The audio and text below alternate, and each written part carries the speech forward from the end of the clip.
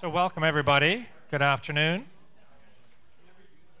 My name, I think I know everybody here, is David Walker. I'm Director of the School of Policy Studies and would like to welcome you to this event. This is the last of our Policy Talk series for the academic year. There will be one or two special events yet to come in the academic year, but this is our capstone presentation and we have a very special guest who will be introduced to you in a minute. But I did want to thank all of you for coming. From the Speaker of the House at the back, Peter, thank you. Our distinguished fellows, adjuncts, and our students. And thanks again to Celia for organizing this series throughout the year. With that said, I will pass the microphone over to Jennifer Bunning, who's going to introduce our very special guest. Thank you, Jennifer. Thank you. So, good afternoon, students, faculty, and community members. My name is Jenny Bunning, and it is my pleasure to host the last Policy Talk of 2019. We're very fortunate to have Senator Peter Boehm here to speak on the topic of global policy challenges and the G7. Before we begin, I'd like to acknowledge the Indigenous territory on which we have the privilege of meeting today. The territory Kingston sits on has been the site of human occupation for thousands of years, and it is the homeland of the Haudenosaunee and Anishinaabe peoples. Now, I would like to introduce Senator Peter Boehm. A native of Kitchener, Ontario, Peter Boehm was appointed to the Senate of Canada in October 2018. A former career Foreign Service officer, he has served as ambassador to Germany, minister at the Embassy of Canada to the United States, as well as ambassador to the Organization of American States, among other foreign postings. He is a former Deputy Minister of International Development, Senior Associate Deputy Minister of Foreign Affairs, and Assistant Deputy Minister of the Americas, North America, and Consular Affairs. He served several prime ministers as their personal representative, or Sherpa, for the G8 and G7 summits, as well as for the summits of the Americas and nuclear security summits. Most recently, he was the Deputy Minister and personal representative of the Prime Minister for the G7 summit held in Quebec in June 2018. Peter Boehm holds a PhD in history from the University of Edinburgh, a Master's of Arts in International Affairs from the Norman Paterson School of International Affairs, and a Bachelor of Arts from Wilfrid Laurier University. Senator Peter Boehm's talk is sure to get us thinking and asking questions. Please use Slido to ask those questions using the hashtag MPA19. If you don't have a question, you can vote on other questions that are of interest to you. As in the past, we will pose questions with the most votes. We will also take a few questions from the crowd. If you're watching on the live stream, you can also use Slido to ask your questions. Now, please join me in welcoming Senator Peter Boehm.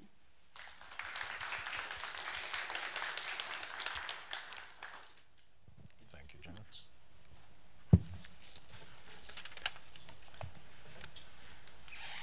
Thank you very much, Jennifer, for that kind introduction. And we are going to have some fun with Slido later. Slido is not a metaphor, by the way, for how questions should be answered. You don't slide away from them. You have to answer them directly. Thank you, David Walker, for receiving me here as well, the School of Policy Studies. I'm delighted to see the Honourable Peter Milliken here, former Speaker of the House of Commons, who, if things get rowdy, can call for order, and Bob Wolf, with whom I worked many years ago, and of course is a professor here. And although she isn't here, I want to thank my friend and former colleague Margaret Biggs for suggesting this a long time ago. I think it was 1 week after I was appointed in October, and for generating the invitation to come.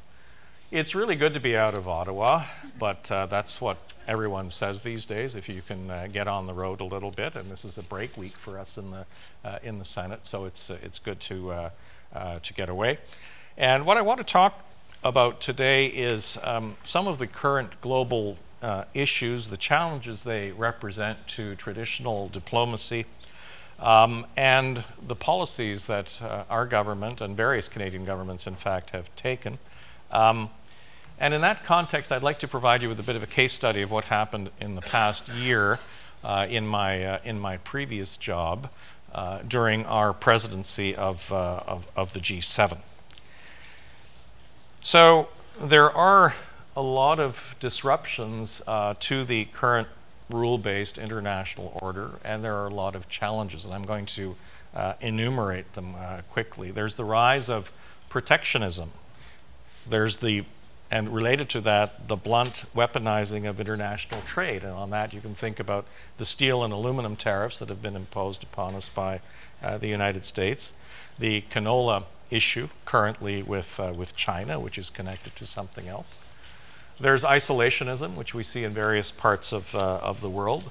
There are ethno-nationalist policies that governments are pushing, and of course this is connected to isolationism.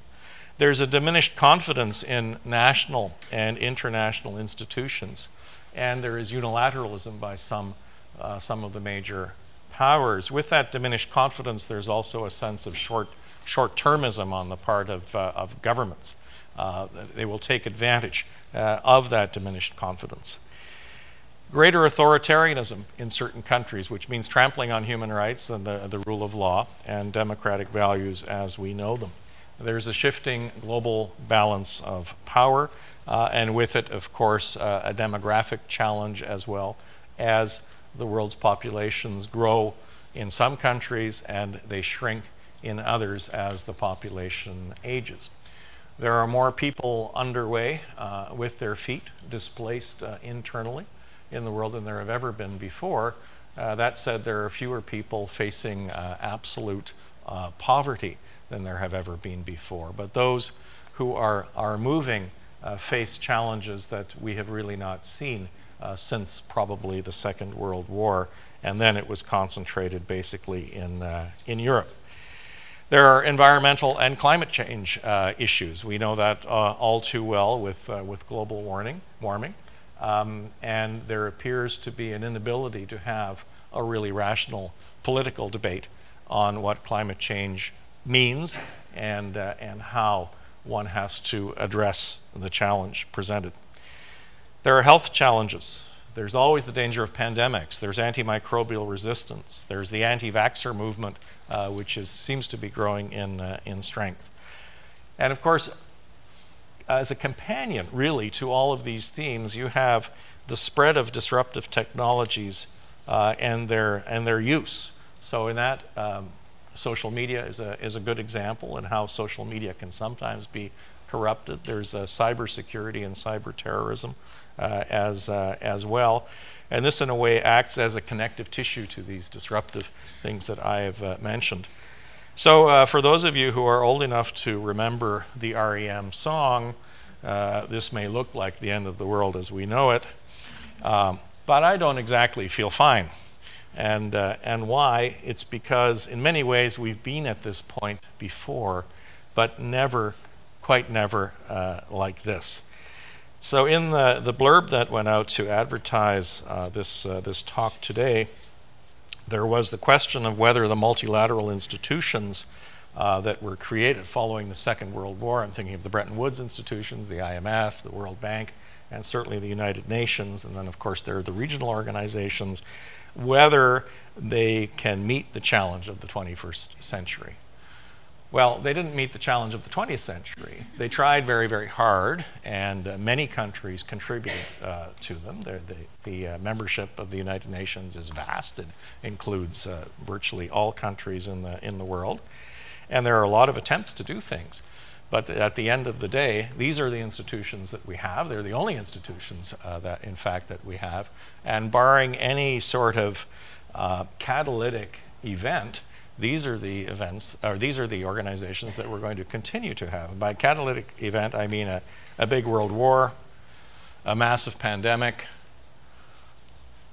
a huge change in our climate, an asteroid hit, that sort of thing that would force us to really examine what we're doing. I don't want to get into dystopian questions. There's a lot of literature out on the market that certainly addresses that. And you don't have to go too far from The Handmaid's Tale to actually see what it is. The current government of Canada has advanced a number of foreign policy themes. These were articulated by the Foreign Minister, Chrystia Freeland, in the House of Commons. The Prime Minister has also touched on these in his various speeches. But part of it is to protect and reform and renew the rules-based international order.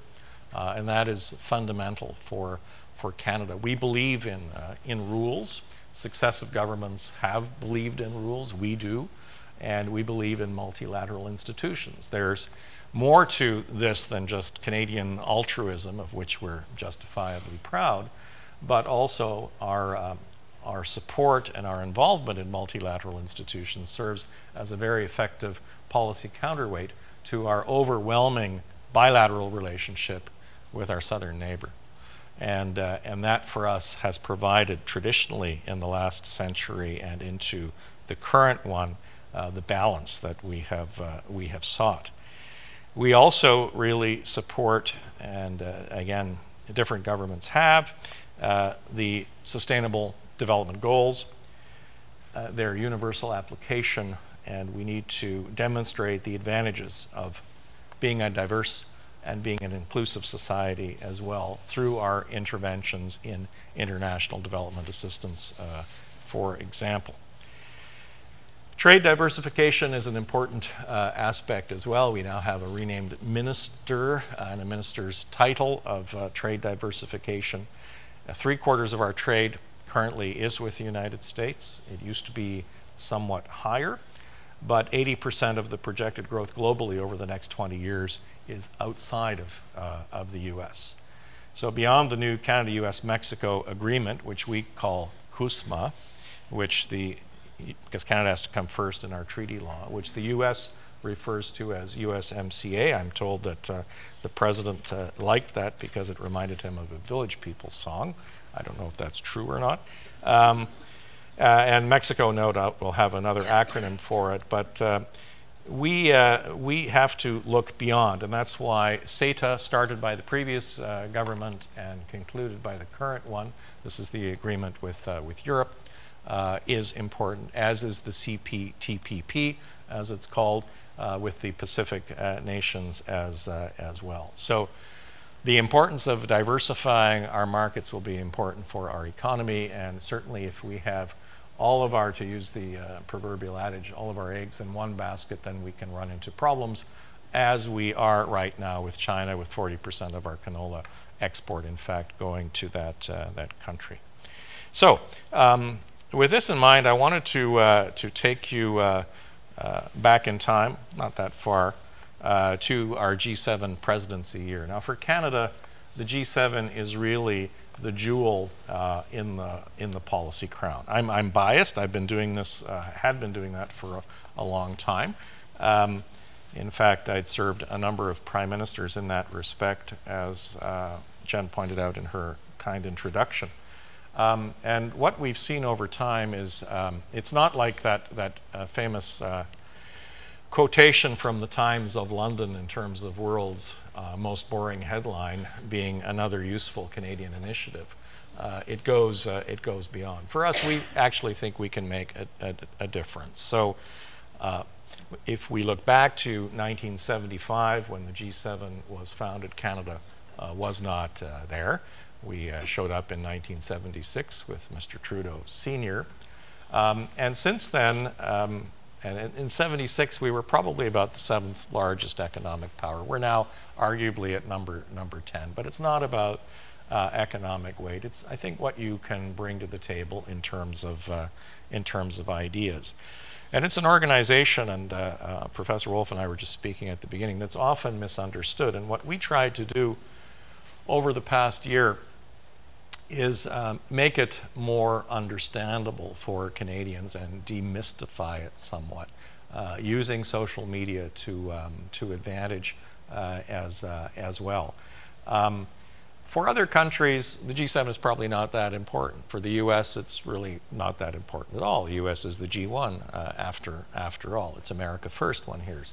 So, but for us, being engaged and taking issues forward is important. It's the G7 that really put together a number of initiatives. There's the Financial Action Task Force, for example, that was created through the G7 to look at flows of funds for corruption and other purposes.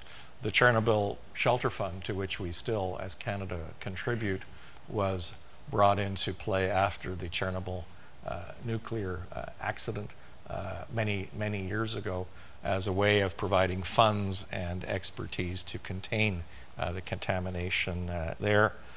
You might recall the Maternal, Newborn, and Child Health Initiative coming out of Muskoka in 2010 by Prime Minister Harper when we hosted the last time.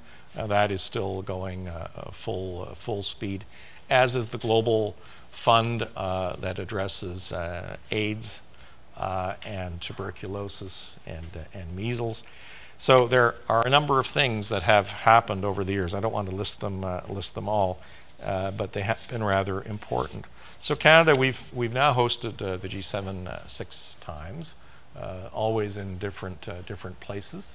The last time in 2010, it was a back-to-back hosting. There was the G8, as it then was, and we can talk about Russia in a moment, in Muskoka. And then there was the G20 right afterwards in Toronto. You might remember the G20 because there was some action on the streets and police cars were burned and demonstrators were kettle herded and arrested. What we learned from that, there were recommendations from the Auditor General to put everything, all responsibility under one person at the deputy minister level. So that would mean on engagement, on planning, on budget, on security, and also on the negotiations and all the publicity. So that person was yours truly. I had very happily would have continued happily as Deputy Minister of International Development, which is work that I really enjoyed. But I was tapped on the shoulder by our Prime Minister, and he wanted me to do it. So, in other words, we had it all in one big tent. In terms of approaches, many discussions with the Prime Minister as we moved into our year on January 1st of 2018, and indeed we launched our themes. I joined him for Facebook Live before the year actually turned, and I had just come back from visiting all of the G7 capitals and meeting with my counterparts to have a discussion on the themes to see if we could get support, because you don't want to go off thematically and then find that you don't have support behind you. So we did that launch on Facebook Live, and of course we then had to look at what sort of ministerial meetings we wanted to have that would support the agenda that the leaders would eventually discuss in Charlevoix. So on the thematic side, what we thought, in past years, this has been something of a cottage industry. There'd be ministerial meetings which seemed to us to be almost having a meeting for the sake of having it. Well, if you're doing something on the taxpayer's dime, you want to make sure that you get results. And so having meetings, as was the case in 2017, when the leaders met in Italy, that would come after the summit itself, it seemed counterintuitive to us, because you want to have inputs on specific themes that the leaders could then discuss. So we played around with that, and we decided it would be useful to have ministerial meetings that would align themselves with the themes that were selected. So the first one was preparing for jobs of the future, and that was a meeting of ministers of labor and ministers of economic development or innovation. That took place in Montreal in March of last year. In the past, these meetings have basically been on single tracks, but we thought we would run them in parallel and then have a common session. Why? It's because if you look at the trajectory of such meetings, the ministers of labor, they traditionally talk about labor standards, social policy, the work that the ILO is doing out of Geneva and the like. And the ministers of innovation are talking about SMEs, small, medium enterprises, how to stimulate them, how to get innovation going, that sort of thing. But if the topic is the jobs of the future and the impact of artificial intelligence on jobs and on retraining and how to be ready for when your job might disappear because a robot is going to do it, then you have to have at least some sort of cross-pollinization. And this took place. They had a common session like that. So too with the meeting of foreign ministers, and there's always a theme of peace and security, which we which we also put forward. The foreign ministers met in Toronto at the same time as the interior or security ministers. So Minister Freeland had her colleagues meet, and Minister Goodale had his group meet, and they were meeting in parallel, but then they had a common session, and the common session was devoted to counterterrorism, cybersecurity, and how to deal with the issues of foreign interference in our electoral processes. So that one took place as well. There's the traditional finance ministers meeting, which is sort of the raison d'etre of the G7 anyway. But we also wanted to have a meeting of international development ministers because if you look at the Sustainable Development Goals or the 2030 Agenda, and this is about a $4 trillion expense to achieve this in all countries in the world, it's not going to happen through official development assistance provided by the taxpayers of the wealthiest countries. It's impossible to sell and impossible to do. You have to look at different and innovative ways of harnessing capital and priming the pump for more development. So while the finance ministers were meeting in Whistler, and this was in May, so too the international development ministers were meeting in parallel, and they had a common session to discuss financing international development and innovative new methods. So that was the third one. The fourth one we decided to have after the summit, and that was the meeting of environment, energy, and fisheries and oceans ministers for those countries who had them in Halifax in September of last year. The reason for this was to have it after the summit, so that on the second day of the summit, we, as the chair, the Prime Minister, could invite leaders of countries who were not in the G7 who might be impacted by climate change developments, particularly oceans, and we wanted to have a focus on plastics in the oceans as well, and how to eradicate them. So having leaders of countries from the SIDS, that's the acronym for Small Island Developing States, who have a direct stake in this because their countries could disappear and are on track to disappear, less so in the Caribbean, but more so in the South Pacific.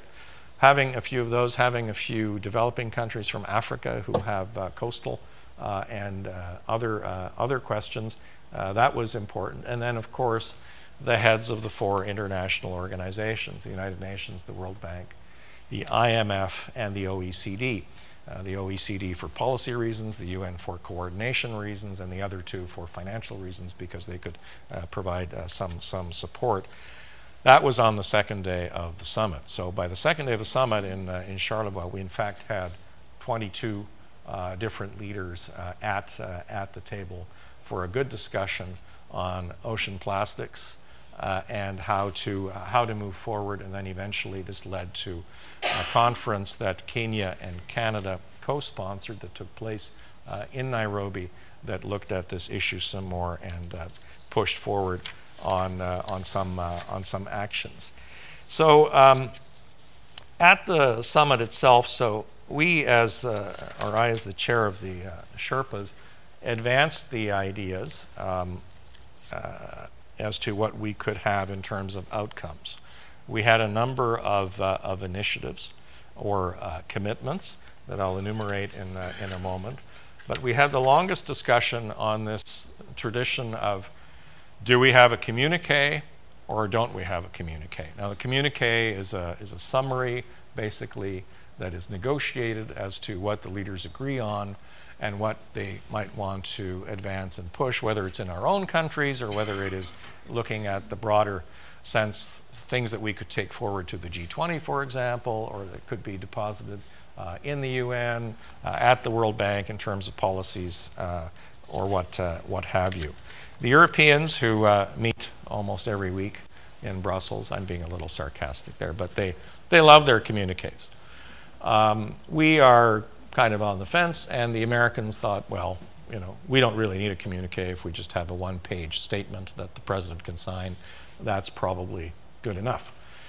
And that's been their traditional view because they don't attach that much importance to it. For the Japanese, for example, Prime Minister Abe has to take the communique and present it in the Diet in the Japanese parliament to show that this is what we have done, this is what the Japanese team has negotiated. So there's a direct link to the parliamentary democracy in Japan. For us, I'm not sure how many people read it. I'm not sure how many people in this room or those who might be watching the webcast read it, but we certainly spend a lot of time on it. And I was of the view that you can negotiate these things, but if you negotiate down to the lowest common denominator, to the last comma and semicolon, and you really debase your currency, then what's the point of having it? So in the back pocket, I always had a chair statement that would be shorter and it would be issued by the Prime Minister that would simply say, we discussed this and this and this and agreed on that and that, rather than seeing ourselves disagree, as was the case in Italy and as was the case in Charlevoix as well, because the US had decided to pull out of the Paris Agreement on climate change. So that was reflected, but the rest of us were very committed to it. So we wanted to show that. When we finally had the plastics charter, the US chose not to sign on because it did not like quotas. Japan had not taken enough consultation with its own industry to come up with an agreement on plastics that it could agree to. So the US and Japan decided to stand apart. Nonetheless, we did have a communique, and I thought it was a very good one. And then we had a number of initiative documents that were set out. But just for a second, on the communique followed the themes: building a more peaceful and secure world, jobs for the future, investing in growth that works for everyone. That's the economic piece. And there was a separate commitment that we worked on in that in terms of how to invest in growth. You see some of that reflected in the federal budget that was presented last week, a bit overshadowed by other political news in Canada, but it is in there as well. So the jobs of the future, the more peaceful and secure world, different types of financing for development, working together on climate change, oceans, and clean energy. And it's here I should tell you that one of the overarching themes that we had all the way through was gender equality. And that permeated everything. The Prime Minister called for the establishment of a Gender Equality Advisory Council. This was co-chaired by Melinda Gates and by Isabelle Hudon, who's our ambassador in France. And at every meeting that we had as Sherpas, there were members of the council there who were taking note, who were advising, and we received recommendations as well. So the commitments that we came up with at the end, and these are all negotiated documents, were all issued, were the commitment on equality and economic growth. And that's also a commitment to look at how we measure economic growth and economic change in different ways, not using just the GDP argument, but looking at issues like child poverty, the gender pay gap, for example, changes in terms of how we would look at issues based on minority groups. For us in Canada, Indigenous peoples are a minority group that are challenged. Some of their communities still do not have potable water, and that is being addressed. So there was that commitment.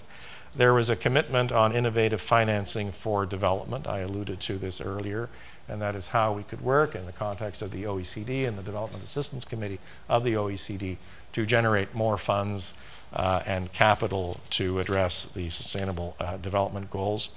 There was a common vision for the future of artificial intelligence, and this has led to work within the OECD and among ministers in a conference that took place in Montreal as well on more work and how we could ensure that a transition to an AI-focused economy does not leave people behind, that we are ready for that. Also, a declaration on quality education for girls, adolescent girls, and women in developing countries to ensure that girls in particular will have the opportunity to have at least 12 years of education before they decide what to do with their lives or whether it's decided for them. One that I considered pretty important in the context, too, of #MeToo was a commitment, and everyone agreed to this, to end sexual and gender-based violence, abuse, and harassment in the digital context. I can talk more about that later. We have a commitment on defending democracy from foreign threats, and what that resulted in was to have a rapid reaction group, which is currently chaired by Canada, where we would advise our other G7 partners of something that's going on. Whether or not it is during an election campaign, doesn't really matter, but if there are other countries, governments, you know who they are, who are trying to interfere or distort facts or not provide facts, whatever, that there be a way of letting each other know and monitoring that. And then finally, there was the blueprint for healthy oceans, seas, and resilient coastal communities. The resilient coastal communities bit we wanted to include there because for a number of reasons. The intensity of hurricanes and weather type events, it's increasing. All the science and the evidence points to that being a result of climate change. Not everyone wants to believe that, but that's what the evidence shows. And the impact of major hurricanes, particularly in the southern United States and the Caribbean and Puerto Rico as a protectorate of the U.S., it seemed to us that would be a good way to bring the U.S. into the tent, even though they are saying no to the Paris Agreement.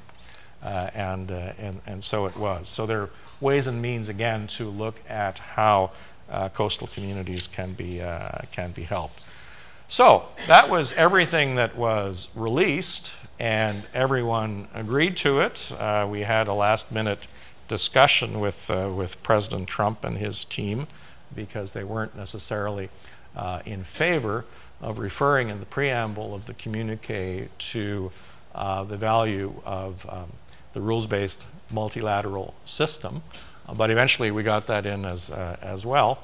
And everyone seemed happy until the president got onto Air Force One and sent out a tweet asking for his signature to be removed. There never was a signature by anyone on the communique or on any of the documents. What was left behind, and we do this at events in Canada, so for the citizens of La Malbaie, which is where the summit took place, there was a little scroll, and all the leaders signed that basically to say that they were there and they had a summit. So I think that was the signature that President Trump may be referring to. But despite all of the attention related to that, the work on this very ambitious agenda has continued. And I think there are a number of lessons that we've taken from it. And before I became a parliamentarian and before I retired, which was 3 days of retirement, I went to Paris to meet with my counterpart at the Élysée to talk about their summit, because we have passed the torch on to the French. They're hosting in August the G7 summit in Biarritz in France, just in terms of how to do things. And I think the French are also pondering how much they want to press on a communique on initiatives. Their overarching theme is inequality, which of course is very much of the moment, and we're seeing some of those protests on the streets of France as well, and indeed there are concerns in all of our countries about people being left behind economically speaking. But there is an importance, I think, and I want to underscore this, of having coherent strategies as you move forward. There is a lot more to these international events than you see through the media. In fact, it seemed that there was some disappointment that we didn't have a riot in Quebec City or anything like that. We did not. We planned well. We had worked closely with the RCMP and with the security forces. I met with the Premier of Quebec. We did everything we felt we needed to do domestically, and we put Canada's best face forward globally. But you've got to be ready for the unexpected, and you have to be agile in terms of having an ability to adjust. And you have to also look at non-traditional diplomacy. We went really heavy on social media, on Twitter, on behind-the-scenes activities, trying to explain to Canadians what was going on, that this was not just a multi-million-dollar big event or series of events if you include the ministerial meetings, but it actually mattered. And we had to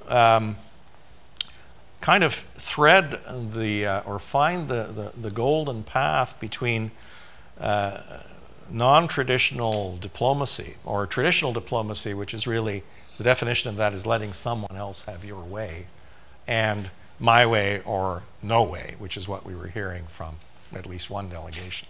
So that meant some rather deft work, and that's basically how we ended it. So I just wanted to give you that bit of a look behind the scenes. I'm happy to answer any questions on that, and indeed I'm happy to try to respond to any questions on anything, quite frankly. Thank you.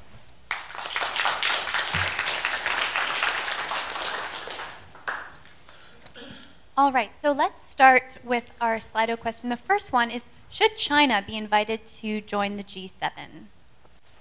Absolutely not. You want more? Okay. So China is already in the G20. China, I don't think, belongs in the G7 because China does not have the same values that the G7 members have, and that is support for rules, for democracy, the rule of law. We're seeing that right now in terms of our own interactions with China.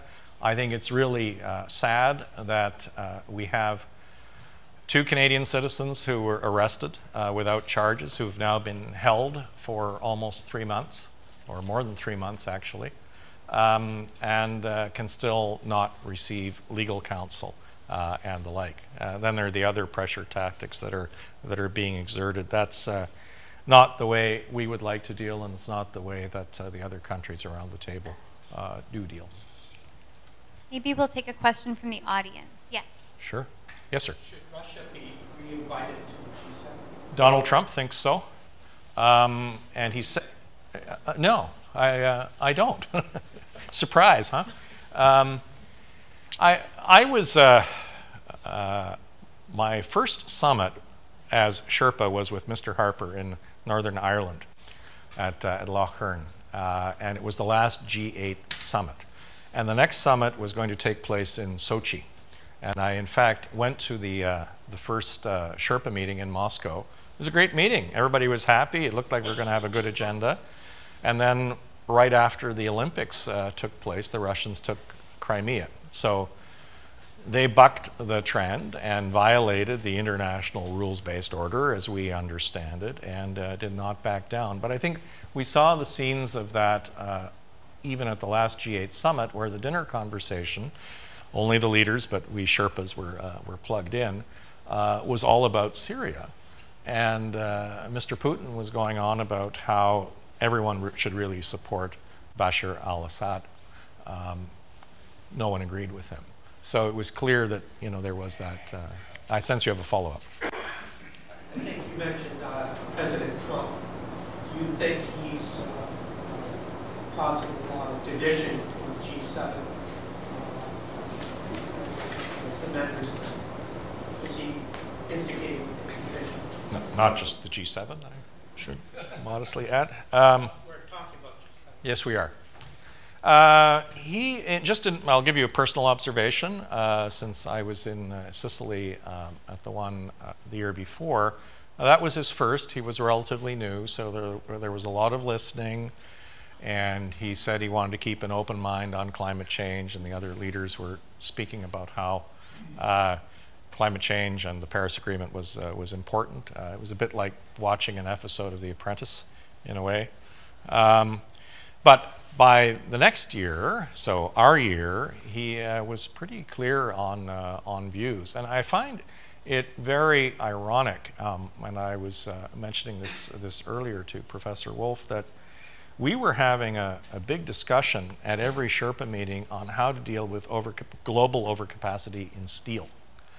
And we were looking at how we could work together to really approach China, work together as the G7. And the Americans listened and everything, and then they took a unilateral decision to impose tariffs on steel and aluminum, not just on China, but on all of us as well. And this remains the sticking point in the new NAFTA. So to get to the root of your question, he's found his authority, and his authority is unilateral. It's not cooperative. So this might lead nicely into the next question on Slido, which is the G7 sustainable if the U.S. continues to be less committed? Well, I think that's a very good question, and I think we're going to see this in August in France. And if we don't see it in August in France, then we'll see it in 2020, because guess who's hosting the G7 in 2020? It's the United States. So I don't know where it's going to be. Mar-a-Lago, pay as you go. I have no idea, but that's a very good question, and I frankly don't know. All right, let's move to the next. What will Brexit mean for the CETA? Well, for CETA, so whichever way Brexit goes, and it's a bit like, well, I don't know what to say. I mean, it's you just don't know. It's very difficult to predict whether we're going to see the so-called hard Brexit or the plan that Theresa May negotiated going forward. Our CETA will continue. It's there. It in fact is being implemented. Has not been ratified by all of the countries, but we have been in discussions with the UK. So I suspect that there will be something bilateral, Canada-UK at some point, assuming that Brexit goes the way it looks like it might.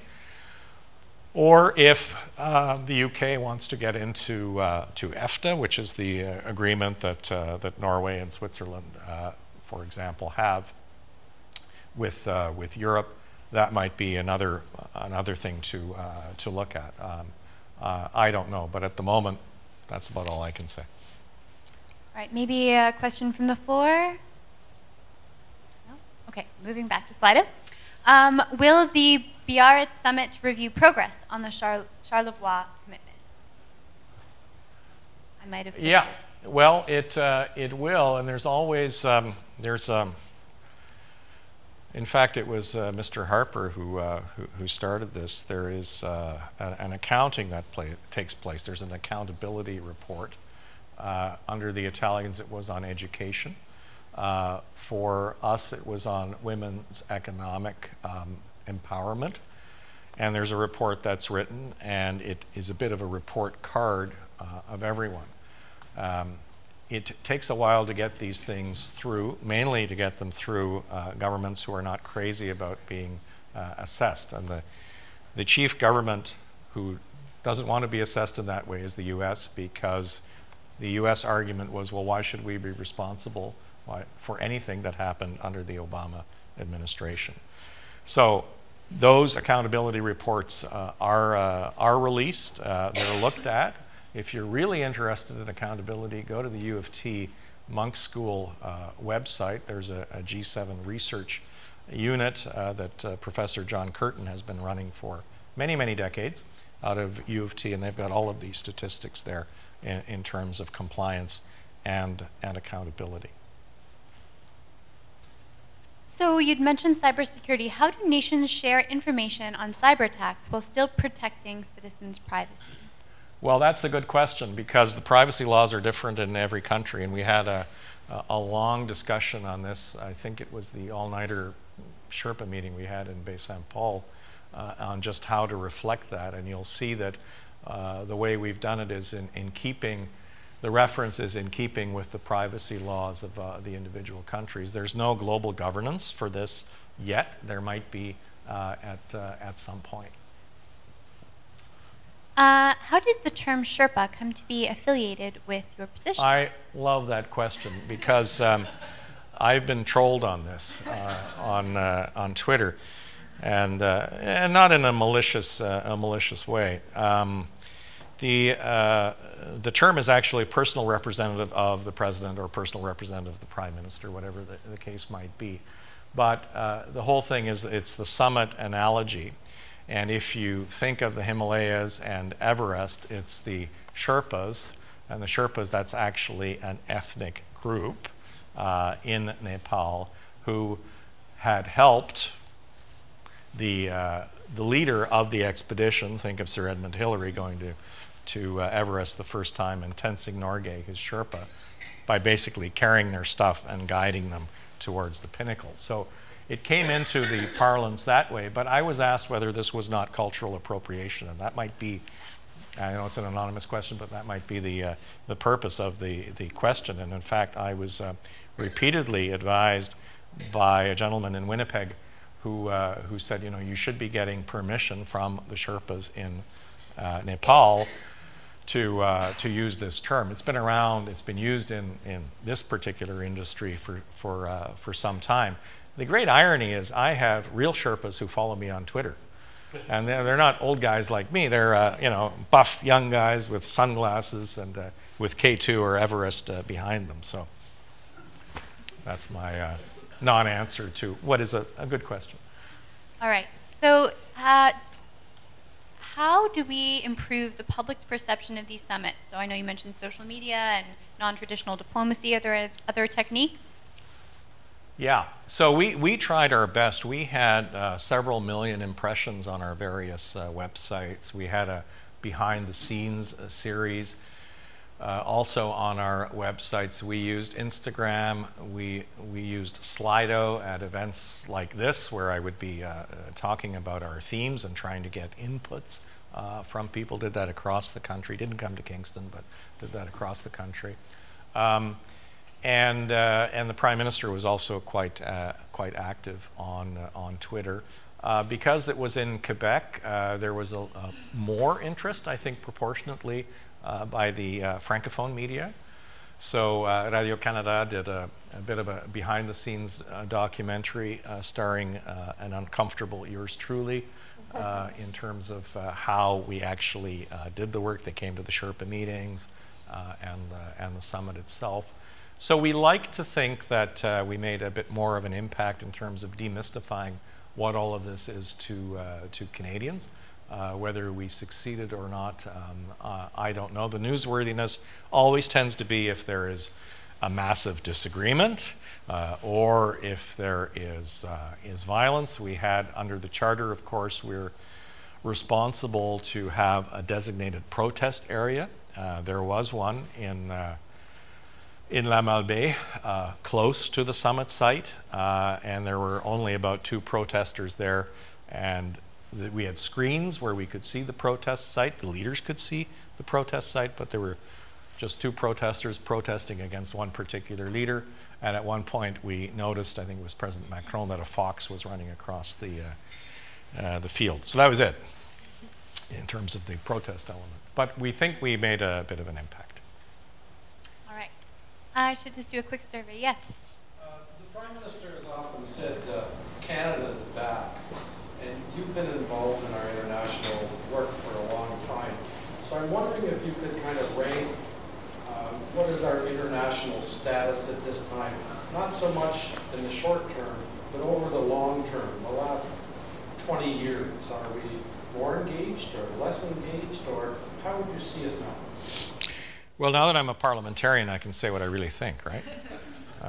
The others do, so I might as well. I think we're kind of on a steady level. I know that during well, we're a steady level for a number of reasons. We have very well-trained diplomats, and I don't say that out of a sense of bias, but we've got people who are really, really good, and they are the negotiators. So, for negotiating NAFTA a second time, were it a Scheer government or a Harper government or a Singh government, they'd have the same negotiating team. The pros, and we do very well. And the people we send to our multilateral missions are well informed. We train people in the languages, so we're out there. In terms of the policies that are set, you will have seen some differences between the Harper and the Trudeau period in terms of emphasis.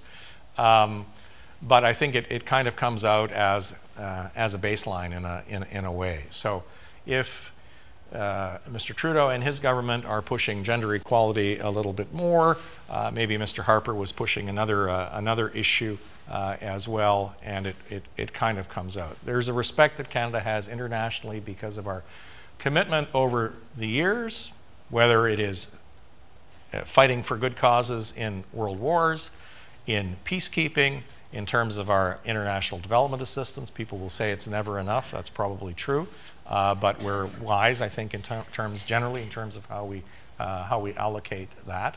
Where we've taken, I think, again, this is very much my view, an unfair beating recently has been on the China issue in all of its complications, and also the overreaction by Saudi Arabia for what I think was a legitimate complaint or concern that was expressed in terms of how women activists were being dealt with in that country. So that can have repercussions with others. It might have repercussions for us in our United Nations Security Council campaign, where the vote is secret, and countries have allies.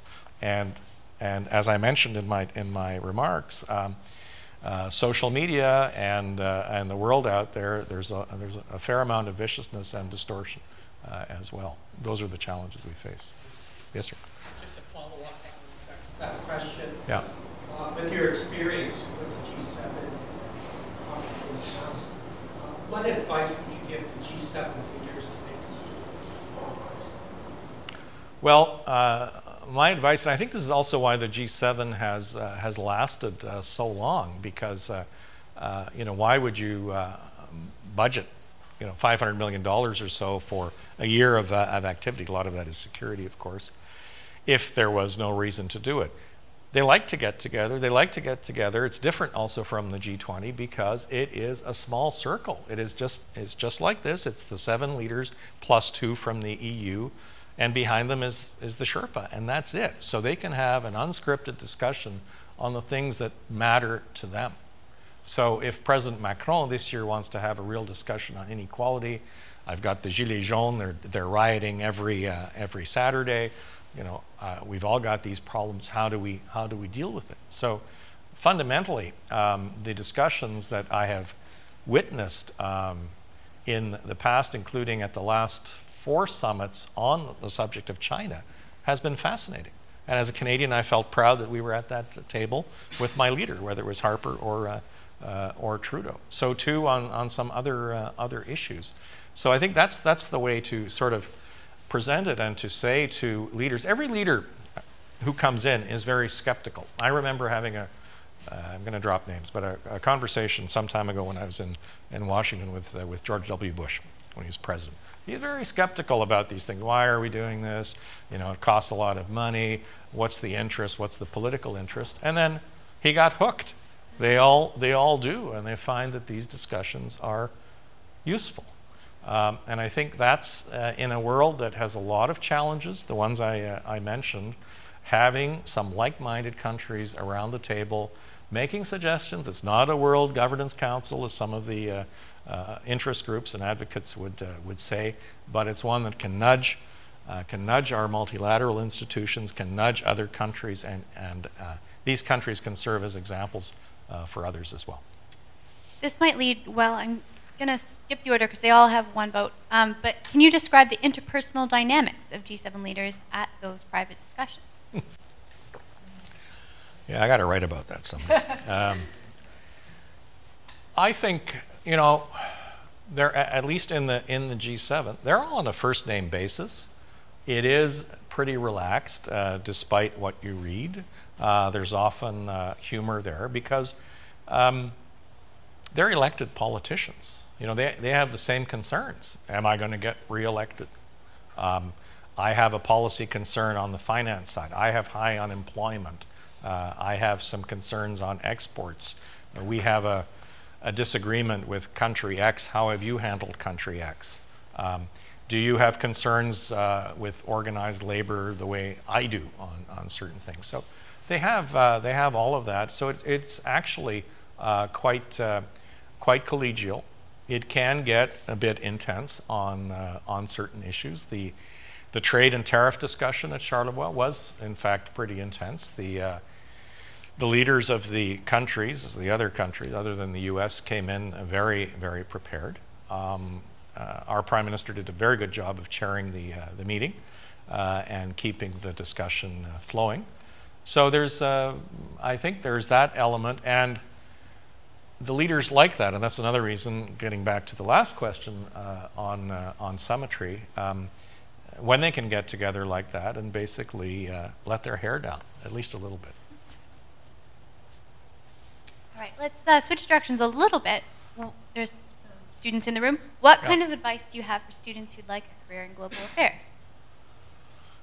Well, I think it's a great career. I mean, I'm biased. I did it.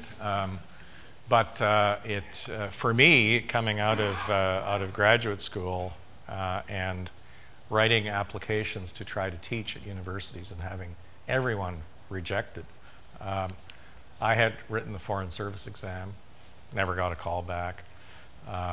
Wrote it a second time, then I was asked to come for an interview, and I was fortunate. I didn't have any prospects there. Now it's different now because that exam is not there, but I think applying, circulating your CV, indicating your interest is important. The beauty of a career like this, or like the one I used to have before I became a parliamentarian, is that you change your job every 3 or 4 years. So I was in Varadero. I was in Cuba with my family last week. That's why I'm a little darker than normal. That was my first posting. Was Havana, and I was there. Sorry, I'm going to show you my age, but before the Berlin Wall came down. So there still was the Soviet Union. I was at the bottom of the heap in the embassy, but we had a great time. Sit around having discussions with Fidel Castro. I mean, you know, you can't. This is the stuff you sort of dream about. And so every 3 or 4 years, or maybe even less than that, you're changing jobs. So it keeps the mind fresh, and there's no better perspective. And I say this without wanting to sound maudlin at all. There's no better way to get an appreciation of your own country and what you have than sitting for a few years in another place. Whether it's, I spent 7 years in Washington, D.C., 4 at the OAS as ambassador, 3 at the embassy. I was there when 9/11 took place. And I developed a much better appreciation of Canada, our response, our values, our friendship with the U.S. through that experience, as an example. So I highly recommend it, and if you have an interest in foreign lands, if you speak and want to learn other languages, it's for you. Write to me if you're interested. The Senate website has my email account. All right. So speaking of values, gender equality commitments are mentioned a lot lately, perhaps as tokenism. But how do you think discourse/practice has fundamentally changed in our approach? I think it's a gradual process. It has been accelerated. There's a lot that's going on domestically. You will see that there's a new department. So the Status of Women Canada is now the Wage Department, so Women's Affairs and Gender Equality, WAGE for short.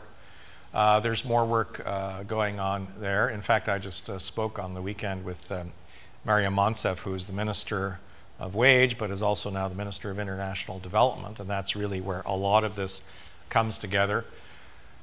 One of the things I was involved in was the development policy, international development policy review, and that resulted in the Feminist International Assistance Policy, which has a greater focus to helping women and girls at the grassroots level in developing countries and providing them with opportunities. So what we are doing, trying to do abroad, I think we are practicing at home. I think there's a greater interaction too between the federal and provincial governments and even municipalities. There is more education that is coming along. There's also a commitment to educate newcomers to Canada where the cultural differences, particularly on gender, might be greater. So I see this as all as incremental, and the incrementalism is increasing in its velocity. It could go a lot faster, but we shall see. But I think the fact that we managed to bring it back to the G7, have a Gender Equality Advisory Council, and having President Macron continue this, and he added a few more people to it, is, I think, a good sign.